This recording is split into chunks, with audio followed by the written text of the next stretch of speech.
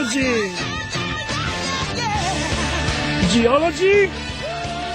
Geology. This is the mini geology radio program, weekly program about geology and the connections with society.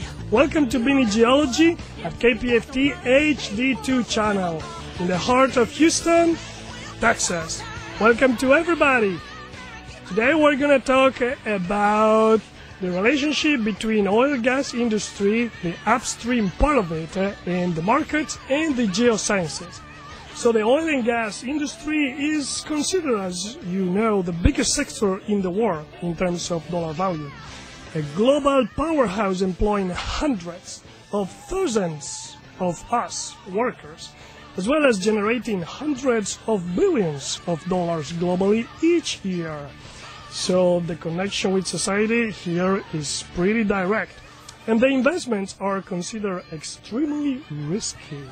So in here we have two representatives of the company IHS Markit, and the role of IHS Markit is to help energy corporations to make well-informed decisions. So we have here today Bob and Kareemah and Bob. Bob Fryklund was here before with us. Welcome to the show. Thank you, Daniel. It's a pleasure to be back. So, Bob, you're Vice President and Chief Strategist for the Upstream Energy Group at IHS Markit. And you follow closely one of these three sectors in which we like to subdivide the oil and gas industry. The upstream is the one that you follow. We call it also the exploration and production. And consisting the search for the buried energy sources. The other two, we're going to mention them, but we're not going to talk about them, are the midstream, which engage with the transportation and the storage of the hydrocarbons that we found in the first sector. And the third sector is the downstream, so refining the hydrocarbon and selling them. Bob, can you tell us what are the fundamentals of the oil and gas business in upstream?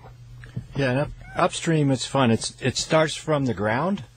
So first picking a picture of the image of the earth and trying to understand where those particular hydrocarbons, whether they're oil or gas or a combination, might be. What potentially could be the rocks that generate them, as well as the rocks that are the reservoirs.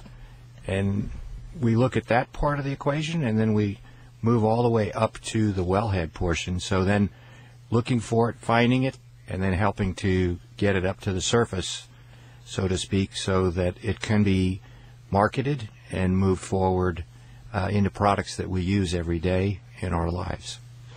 Kareemah, what is your role in this big company that is IHS Markit, that is not only about upstream but many other things? Oh, it is not. It is spanning the entire energy value chain, so not just oil and gas, renewables. I mean, if it's energy, if you can produce it and burn it or use it to generate some sort of power, then we cover it. So what I do really is I work in the upstream team, and I cover basins and companies, essentially looking at what the value proposition is for various companies, where they should go next, and what risks and what factors they need to consider when evaluating, okay, should we go into Africa versus Asia?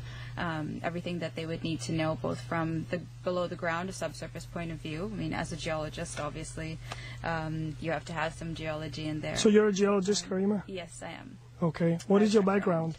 Well, background is in geology and petroleum engineering. I'm one of those weird hybrids who have done both.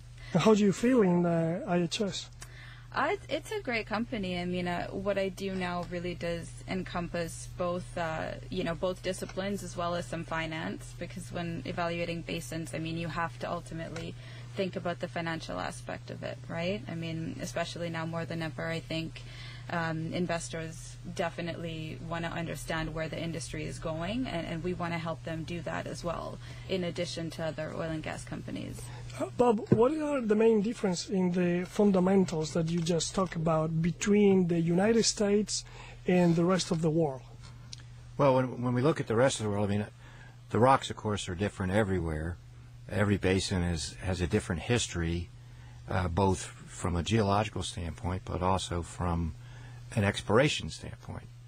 And some of those periods are driven by commercial decisions. Some of those periods are driven by policies, by governments.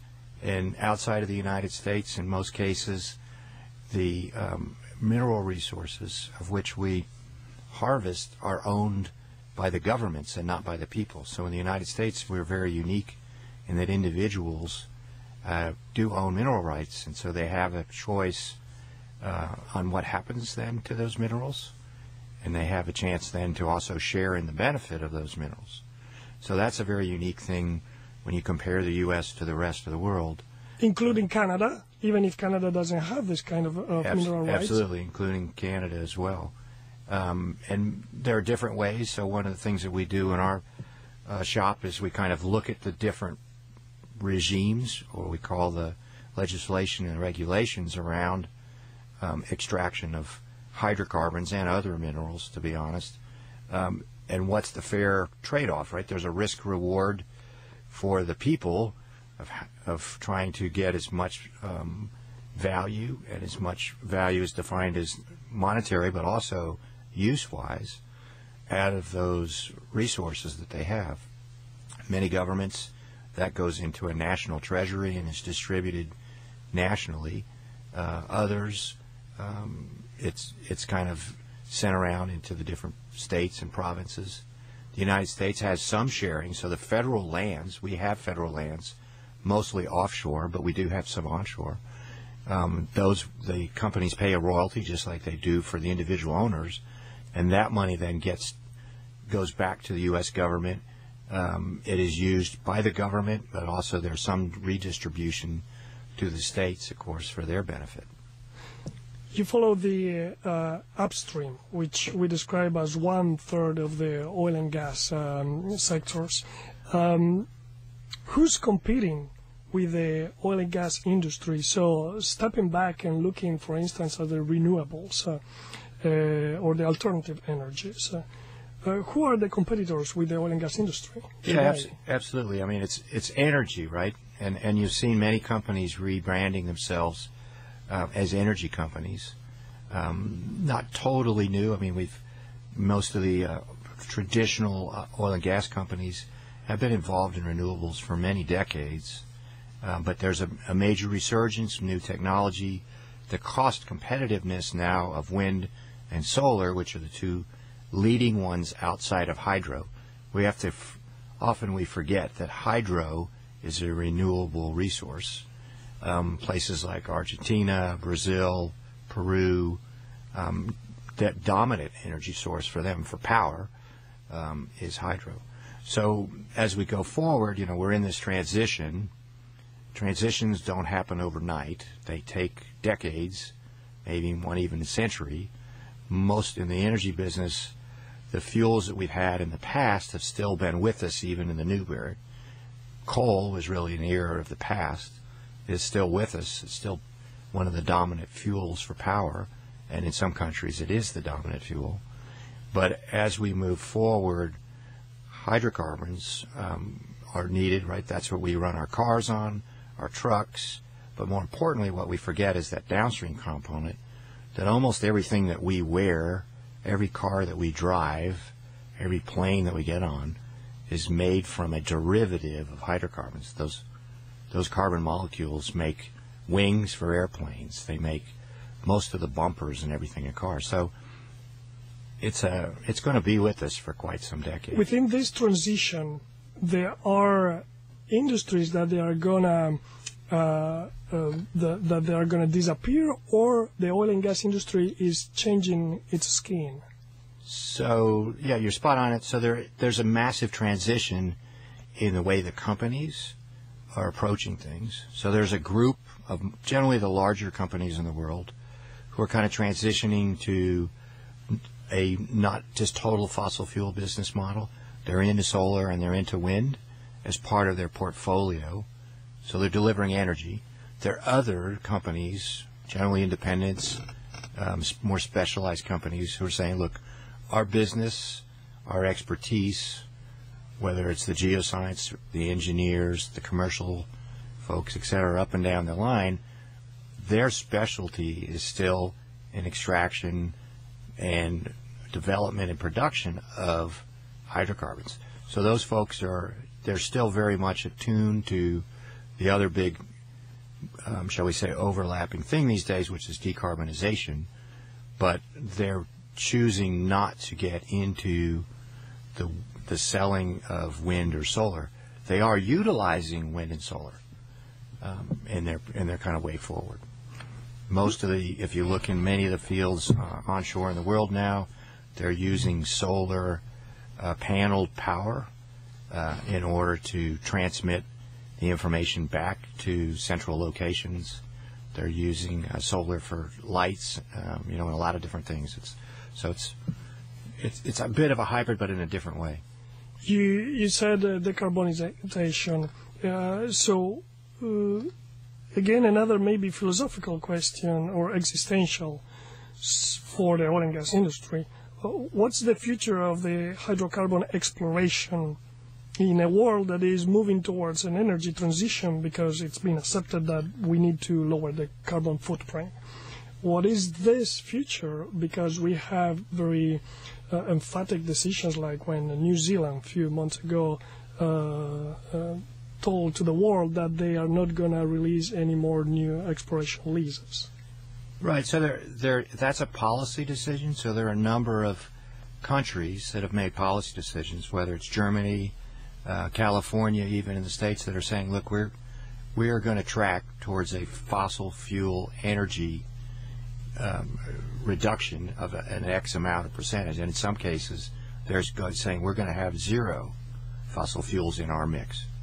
And that's a political choice that people can make. But as I said, we still have it ingrained in society, and it's not going to go away. So what's happening then is that we're seeing a compression of potential consumers of the product that exploration is keen on. We've also seen at the same time the entire business models change of companies, not so much because of decarbonization, that's helped, but really around the profitability and the ability to deal with the new landscape. And that new landscape is really one of volatility. It's volatility of price.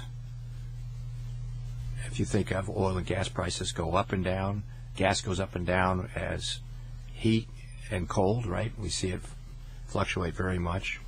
Depending on that, the price could go it could be a $3 to $5 fluctuation on gas, or less. You also see a massive change in the volatility of the markets. So the people that are buying things are changing, right? China and Asia are now becoming the largest consumers. It used to be the U.S. You're seeing countries like in the Middle East, like Saudi and Kuwait and UAE, becoming massive gas consumers. So you're seeing markets changing.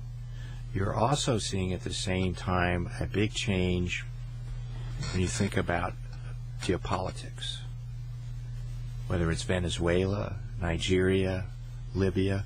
So we're in this world now that's very volatile, and in order to be successful then, you have to be flexible, you have to be agile, and your speed of decision making is changing. So that takes a different beast. That's why we've seen so many people move to what we call the short cycle or flexible barrels, like in the U.S. Those are ones that we can adjust the capital spending up and down then for these cycles. And that's what makes the U.S. so attractive, or other areas onshore, West Siberia, the Middle East. So they can ramp that rig up and down very easily as they get a signal to drill or a signal to produce. They can change things in a time window that's less than a year.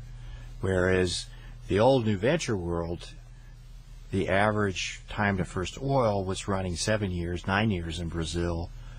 Best in class is 3 years.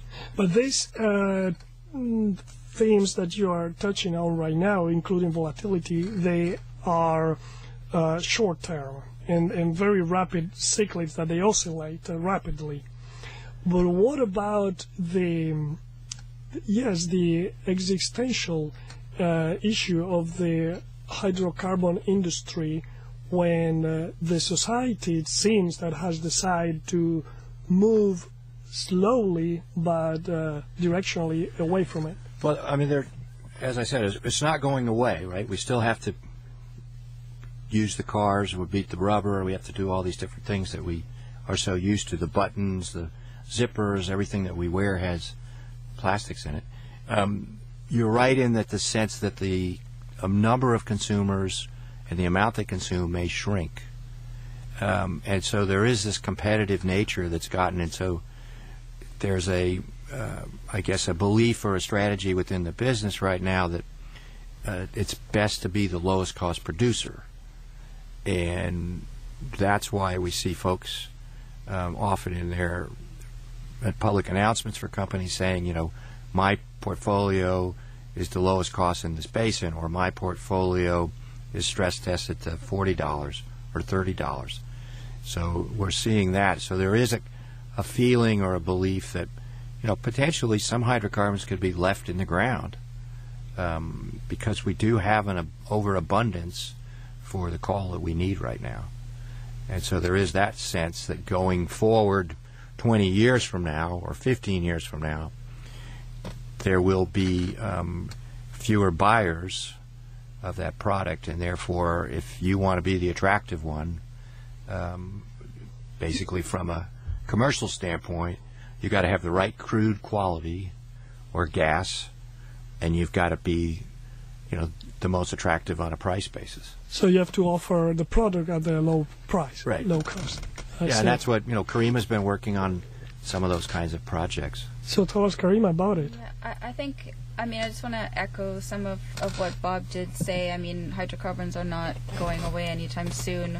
What we're seeing perhaps is that the emergence of renewable or clean energy really is just, it's sort of, if you look at an industry life cycle curve, we're just probably more at the beginning of it, whereas oil and gas industry is obviously, it's been through many different growth cycles, and so what you have is a balance really of multiple energy sources, and what operators need to think about is how they balance their portfolio, as Bob alluded to, and it's very much like how you would balance your personal stock portfolio, right? As a company, you need to think about what levels of risk you want to take, whether it's, like you said, alluding to this sort of, you know, existential crisis where people have to reconcile in their minds that yes, we still do need hydrocarbons, but we may not need as much, and we just use them in different ways and repurpose them. Because ultimately things like electric vehicles, they're not entirely without sin either, right? I mean, sourcing minerals from very conflict areas of the world, I mean, that's, you know, to make your batteries for your cars, that's not without sin either. So I think what people have to reconcile in their mind is that, you know, one is not necessarily better than the other. You just find different purposes for different things, right? And the electricity comes from where?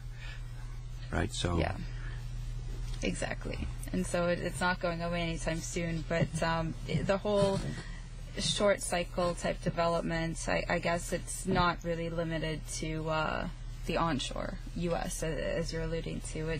It really is. It's not so much a resource type as it is a resource strategy.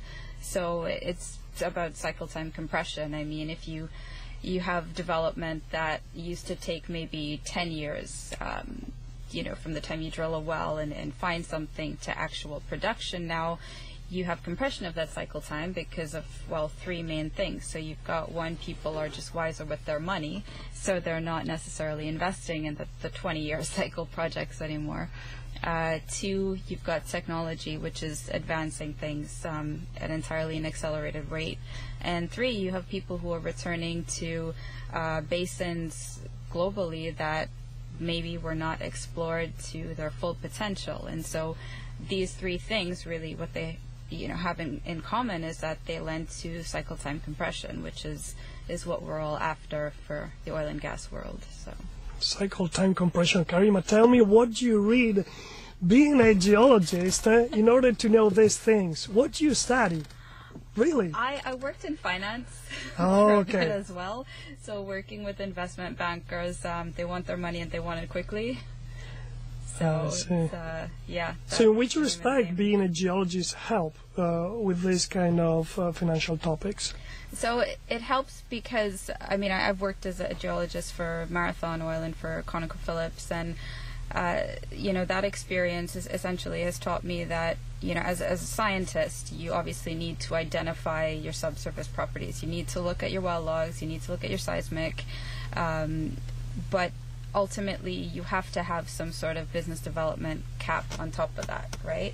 So what I worked in was petrophysics mostly, and so looking at things on sometimes a nanodarcy scale, which to me was really cool because you have the ability to identify reservoir now that perhaps was not really thought of as prolific before. Like by the time I got into industry, well logging technology had changed quite a bit from back in the day, and so that sort of technological advancement, seeing how that is sort of propagated for the past 10 years and how that has grown, it essentially has taken geoscience, I feel, to a new frontier almost. But one thing that I always do keep in the back of my head is, okay, this is really cool, this is amazing rock, but can it make money? It's interesting because sometimes I wonder, right? Because the upstream, the real workers are the Earth's scientists, the geologists, the explorers, the engineers. But then the managers, they are not. And it seems they don't need to be. They don't need to have that kind of knowledge necessarily. So depends on what manager you're talking about, right? Yes. Some of us spent years finding oil and gas before we moved up, right? It's like any other profession. But it's difficult to. It's not univocal. It's unidirectional, right? The other professions, our colleagues that they study finance, they don't go back and to study geology. Occasionally, but there are not so many. I mean, I could think of there are more and more of the banks have geoscientists that are helping with their analysis of companies, because particularly with the tight rocks and the unconventionals, they're much more complicated. It's much more detailed technical information that you have to understand to kind of really understand the company. I mean, they're throwing out type curves. They're throwing out things about how many feet per lateral, how many barrels per lateral foot of production, and then they're showing you detailed logs and things where they're doing petrophysics to kind of tell their story. And so it does take a little more technical background to try to understand and put those two things together. I think, though, that one thing that in some ways maybe you're right is that for new ventures, so we've kind of really had a change, right? New ventures, exploration, that's the kind of thing that conjures up the guy going to the North Pole for the first time, or the lady who's lost in the jungle with that, looking around for some mythical rocks or some high place where there might be hydrocarbons. That conjures up dreams.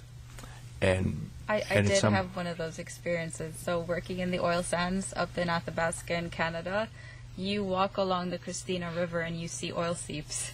So what was supposed to be a hike actually did turn out to me wandering and finding oil seeps. Yeah, it's your own individual exploration, right? It's just like every time you go on vacation and you see, if it's someplace new, you see for the first time, wow, I went to Argentina and I went to Torre de Pines and I said, what in the world is that sticking up, right? It's your own exploration of wells. So there's that unique kind of identity that we kind of associate with new ventures. And oftentimes the people that are the good oil finders are the very creative ones, a little bit different maybe in their the way they think, in a way that they act and things, but they're creative kinds of folks, right? They might be the ones that in a different life might have been some kind of an artist or something, right? And those folks, in many cases are not necessarily good at management. You probably don't even want some of them in there, right? If their skill is thinking about things and putting these things together, because that's what it's really about, is solving puzzles. And all of us every day are solving different kinds of puzzles, but in new ventures, you're taking surface geological data, you're taking satellite data, you're taking, in some cases, in my days in Latin America, we took journals from the early explorers in the 1500s in Spanish, but not even normal Spanish, classical Spanish or Italian, and tried to see where, exactly what you said, Kareemah, where did some Indian show him that there was some kind of funny stuff that they put all over their body to help them, right? Or talk like in Trinidad, right? Right. The seeps, the bitumen seeps. Exactly. So it's a detective game, and or then Mexico. you try to lower the risk is what you're trying to do, right? It's a game of managing risk, and whether it's first finding out, there's some kind of a movable hydrocarbon there. B, is there something that can contain that? And that whole model blew up. Before, we were taught in school that it's either in a sand or it's in a carbonate. Now we know that it can be in a silt, it can be in a shale, it's almost in everything. And the real problem is, what are those rocks that are down there can you extract it from economically?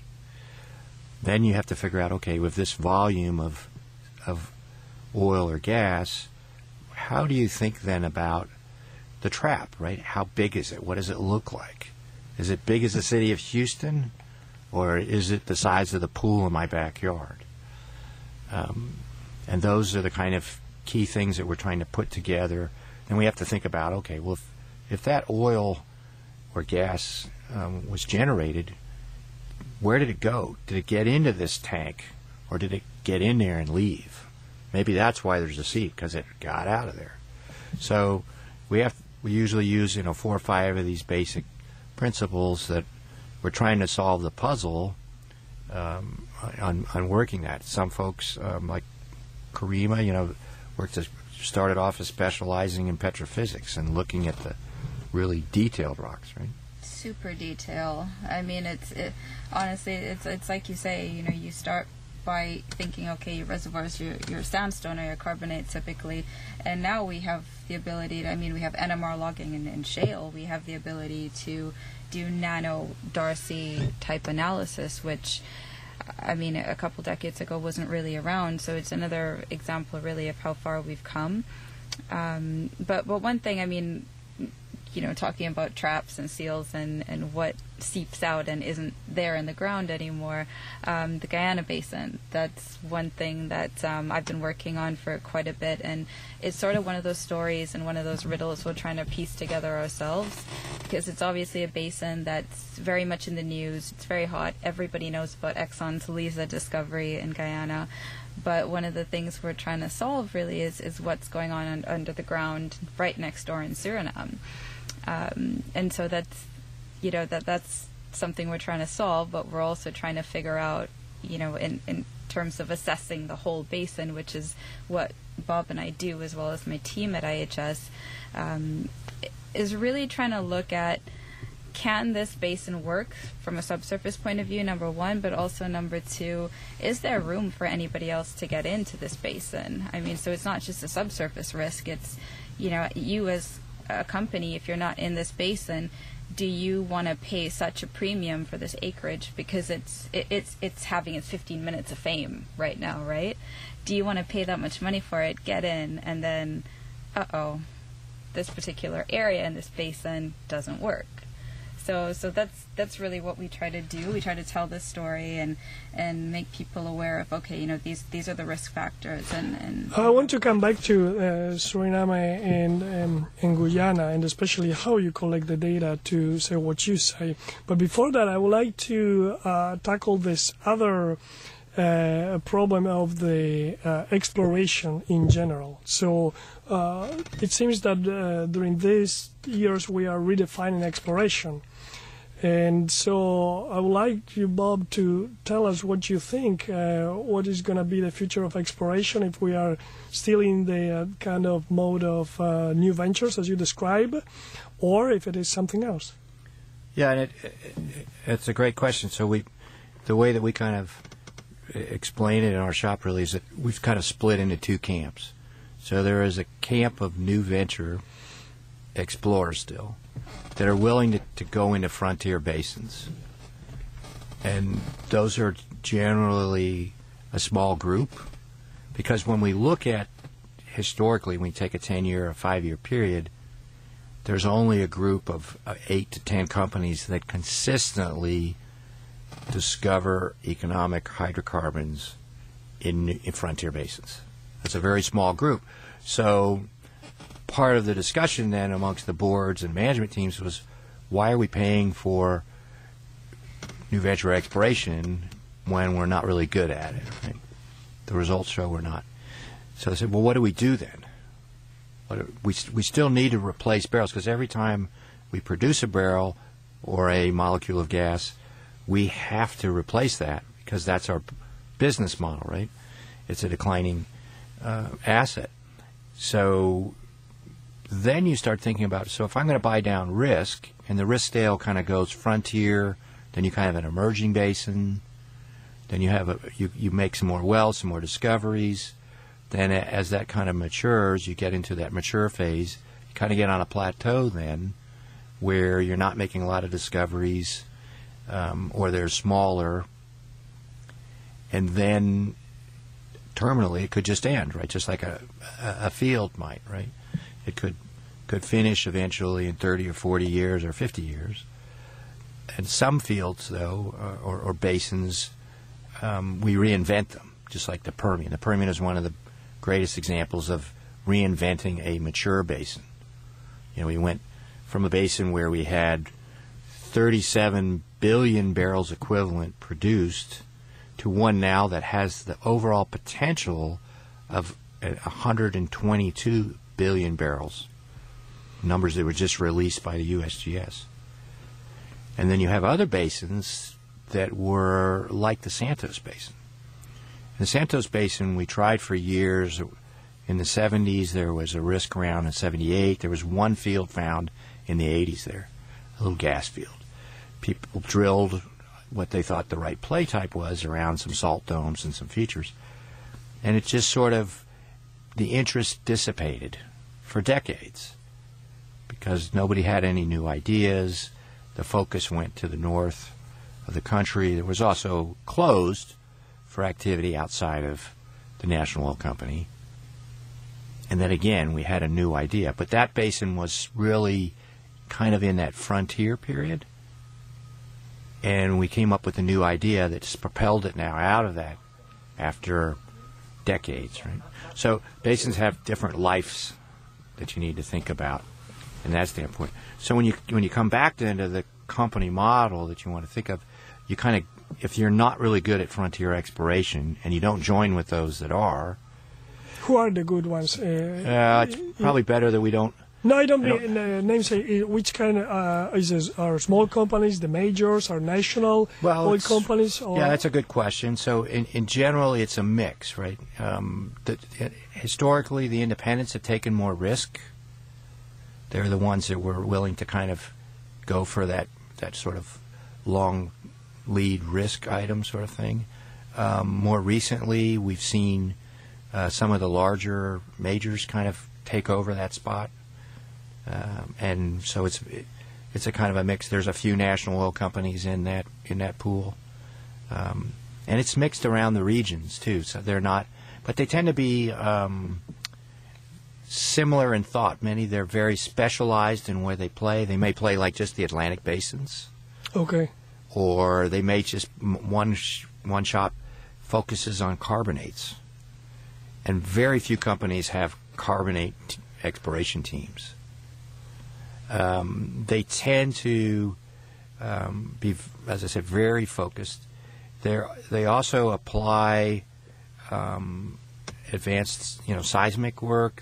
They try to do a lot more detailed geoscience that goes with it. But they're quick, really quick at moving too. They're very agile. So in a way, they are similar because they are good explorers. They are winners, but in another sense, they are completely different because each of them they have a different subdiscipline or subsector where they explore.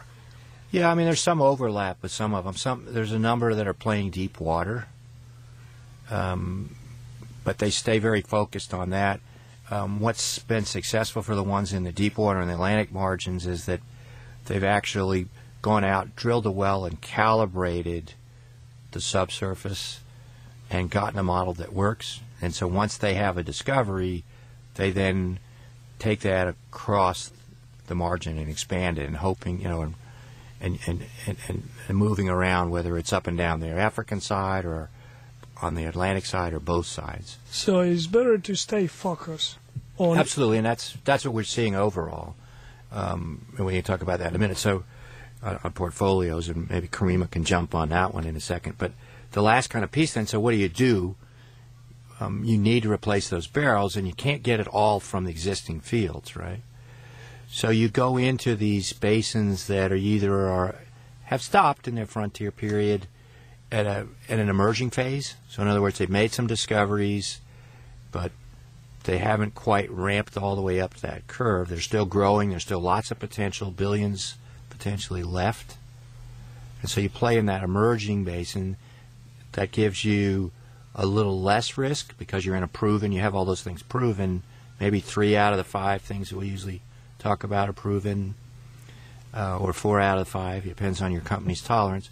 Or you might play right at the cusp between a mature and emerging if that basin is big enough. We have basins like West Siberia that have hundreds of billions of barrels left. The Zagros, 225 billion barrels equivalent left. And that's a basin that's huge, right? So people start doing that, and then they think about, well, what is it that we have? What are our skill sets, right, that differentiate us? And that's where they think about, okay, well, we have folks that are really good at looking at carbonates, or we have some folks that are really good at looking at these kind of depositional sands that are fluvial or something. So they specialize rather than generalize. And so we see a lot more of that going on. Interesting, because I thought that we were going into a trend where they want the groups to be more generalists rather than specialists. Well, but I think that in some sense you're right, but what you want, and back to what Kareemah was talking about, is that, the geoscientists and the engineers have to be generalists in the whole value chain. So while each of us may be, a specialist in stratigraphy, carbonates, well completion, geochemistry, basin analysis, etc. Okay. You need that team because you're starting at one point in the complex and moving all the way through. And you see that greatly now when even in the unconventionals, where they've really understood that a lot of the first part of the unconventionals is leading with the petrophysics and geochemistry, and then moving down the geological continuum for production and development. Whereas in some other cases, maybe you lead with field geology first and move out. So the generalist, yes, you need to understand the ultimate goal that Kareemah said is money. Can I make anything out of this, right? That's one of, I feel like it's come more into our industry now compared to, I would say, about a decade ago. It's like I said, you have to always have that BD, can I make money out of this cap on? But one of the things that we're seeing now in industry that's not necessarily geoscience related, but across the entire industry, is we're seeing a sort of a skill set change. So something that came out of CERAWeek, as you know, IHS Markit puts on CERAWeek every year, and what came out of CERAWeek last year was that something like deep water expertise is something that once you lose it, it's very hard to regain it. So what we're seeing is that traditional deep water operators, perhaps when you have the whole crew change, I mean, this happens, you know, obviously every couple of decades, is that valuable skill set in something like deep water operations is lost, in deep water exploration, actually. So that's one of the things that companies really have to think about when planning their portfolios, is because while, yes, if you have the capital and you have the availability and the permission to go after those big deep water finds, the question you have to ask yourself is, do you have the skill set? And does industry have the skill set?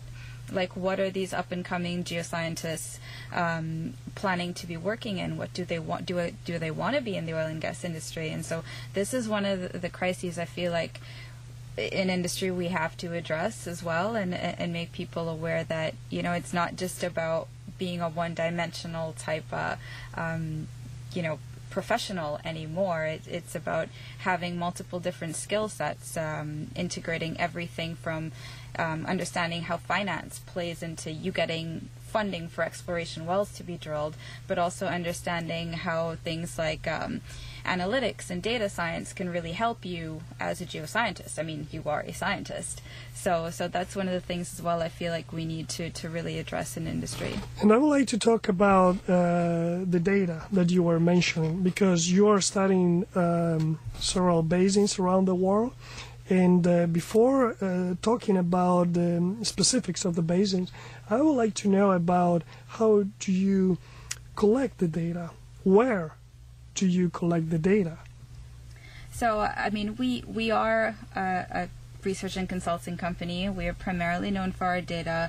And the approach really is we collect data from multiple different sources. I mean, from industry expert interviews, from the public domain, from pretty much any number of sources out there. If it's out there, we will get it. And even if it is not out there, you're going to get it. Because otherwise everybody could do that, right? That is true. I think we have the advantage in that we do have industry connections, and we permeate industry so much through networking, events, and just having that community built up. So we do, you know, do scouting trips quite frequently to different companies, and so we do have that advantage. But it's not just about having the data. It's about having good quality data, which we do have, but also... Exactly. How do you understand that the data you have is of high quality? Or how do you filter, or how do you understand that some data is better than other data that you have in your data set? So I would say that it is an important process. You can't just take the data as gospel, right? So the important thing I try to do is obviously look for outliers, right? And you try to validate against multiple different sources within the company. Well, tell me more again. So what do you do with outliers? Why do you look for outliers? Because these are the things that either I have to ask Bob Fryklund about or to validate, or essentially just try to investigate. But do you like them, or you don't like the outliers? It depends. I mean, from a petrophysical background, obviously outliers, either there's something wrong with your well logging tools that you have to recalibrate, or, you know, it's one number of things. So outliers, I don't really like them. There are some cases where if I really am just finding validation over and over again that this outlier does actually exist, even then I have a hard time accepting it. But data is the data, right? I think the goal really now is not so much just having data, it's having good quality control over it and generating your own set of smart data, right, from your stock data set. Because you, as an analyst, you know, as a scientist, this is what you are paid for, to use your judgment, your analysis to really generate your own smart data set. Okay, before the smart data set, how could it be that sometimes, talking about data, let's talk about production as an example. You see different sources of information, and the two different sources of information that are telling you that the production of the well X is different. That happens. Why is that? It does happen, and I would say it probably comes down to, I mean, the times it's happened to me, it's been an error of either something as simple as the date code being wrong, of the production curve being shifted slightly. It's any number of reasons really, and each case is really quite unique. But production discrepancies especially, I would say sometimes it comes down to reporting. Whoever's collected the data and whatever the source is, it just wasn't reported right. I mean, I've worked in operations before, and you can have any number of things happening either on a well log truck or on a derrick, and so, yeah. I mean, I think one way to think of it is that oftentimes you have to understand what's in that number, right? There was an interesting piece written in the Wall Street here recently that was talking about that shale's not making money, and that all of these type curves are erroneous, that they're consistently underproduced.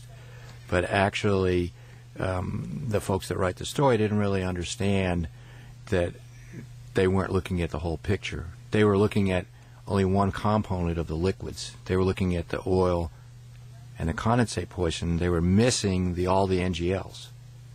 So a massive difference then in what kind of economic analysis you get. And at IHS Markit, we have over 70 years of doing this work, and we have the largest, most complete database in the world. The IEA, the EIA, all the OPEC, everybody in the world uses our data because of that. And we try to do the quality checks, but some of what Kareemah is saying is it's the benchmarking. It's looking for those outliers.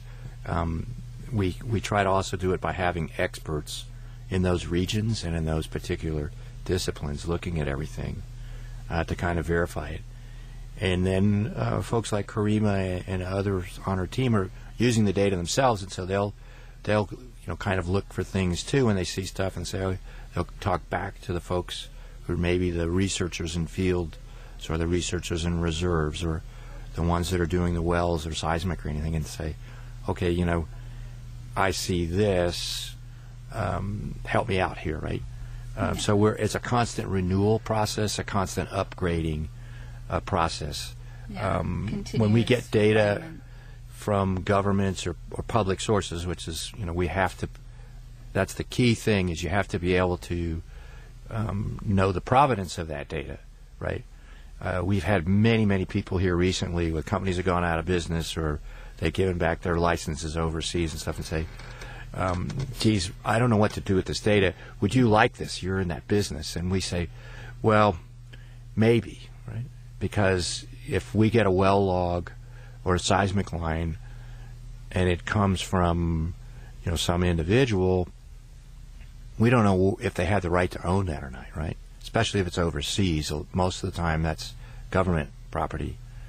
And so we have to be very careful, because data nowadays is extremely important, but the IP, the intellectual property, is critical.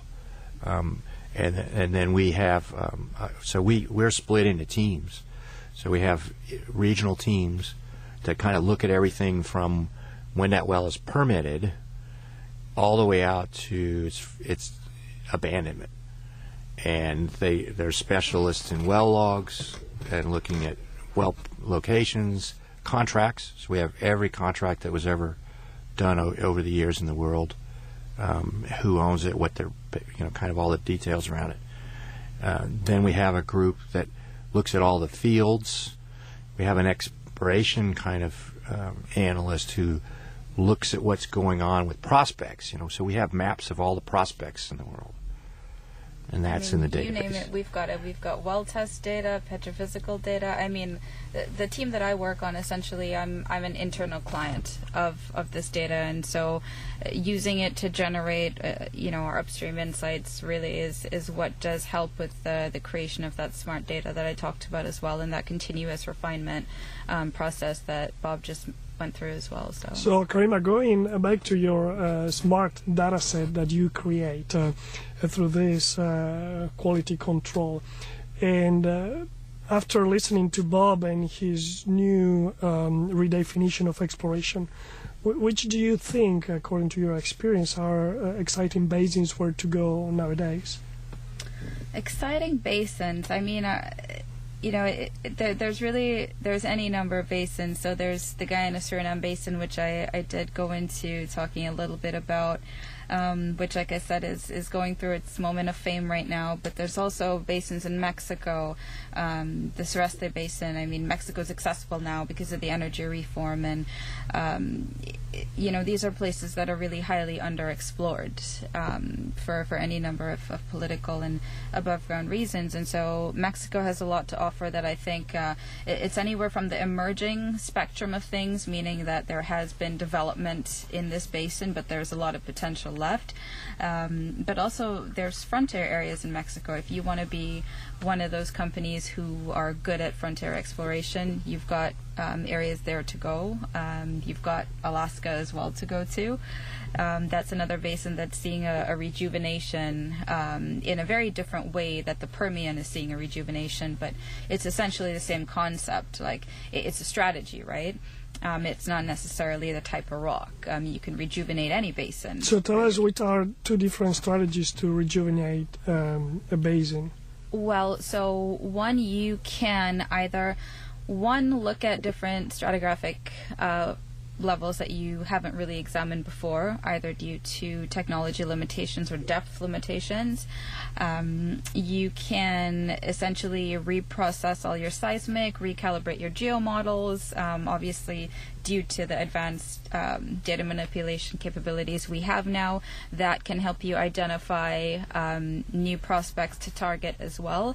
And there's also rejuvenation from the purely exploitation point of view, which is applying new hard technology. So whether it's through fracking and horizontals or extended reach wells, so really you've got this sort of twofold aspect to rejuvenation. One from the soft technology side, which is the data side, which can help you identify overlooked formations or plays, and two from the hard technology side, which is really your exploitation technology, like your drilling and completions technology, your actual equipment, for example.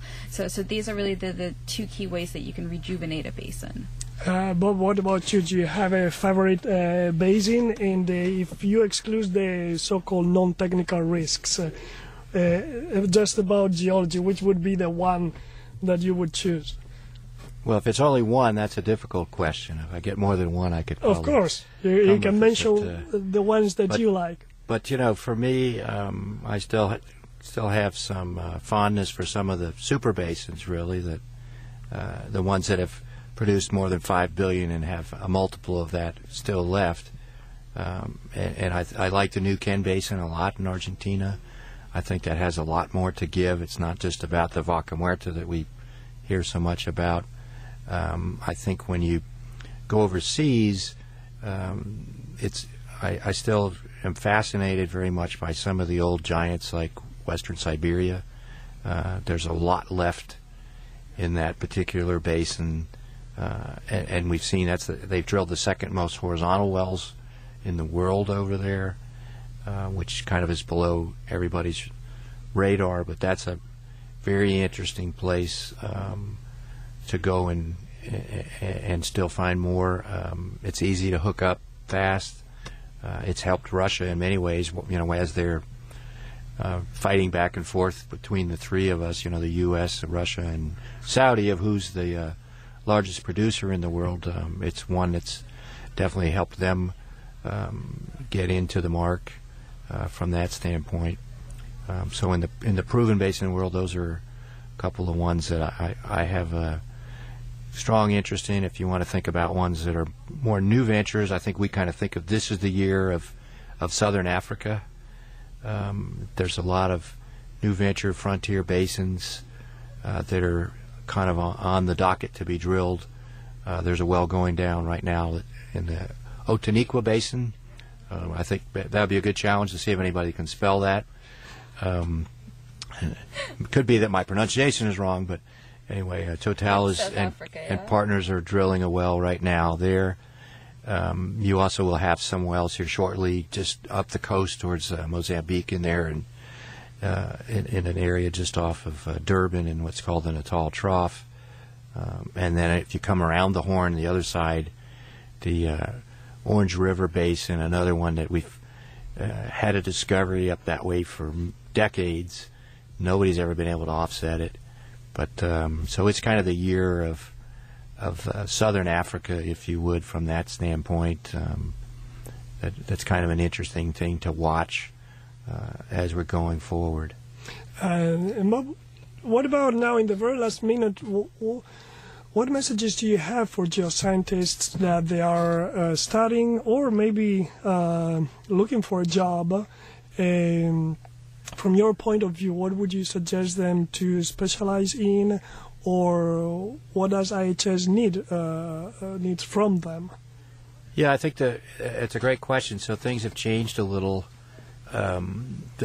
What we are looking for in our shop and in many of the companies, I think, and it behooves the masters and the bachelors and PhD students overall really is to hone your skills on data analytics, things like Python, whether you're in visualization is either going to be in Power BI, Spotfire, or Tableau. That's what's helping us also in the QC world, because then we can throw stuff up really quick and look at it and find those outliers that Kareemah's talking about. So that's a critical skill that we're after. We're also after folks that really want to be part of a team too, and that do bring some diversity, but at the same, of thought, but also are want to be part of that team, but are not afraid to challenge the status quo. I tell my folks, and Kareemah doesn't work for me, but she still gets my story, which is, if I ever tell you that that's the way we always did it, then she needs to tell me to put $1 in the bucket, because only one. Well, I'll go For broke now. perhaps, maybe, but No, be adaptable, be flexible. Don't be afraid to just speak up and speak your mind, and be a critical thinker. And to allude to Bob's point, natural language processing, any kind of analytical skills you can pick up, that will help you immensely. All right. Well, that is useful also for the chairs of the departments of geologic departments that they are thinking about the future of their students. Very important. I hope you listeners that you enjoy today the chat that we have with Bob and Kareemah. And Kareemah, do you want to say your last name? Mohamed, Kareemah Mohamed. Kareemah Mohamed and Bob. see, that's an easy one. Very It's harder. The first name's harder. And Bob Fryklund.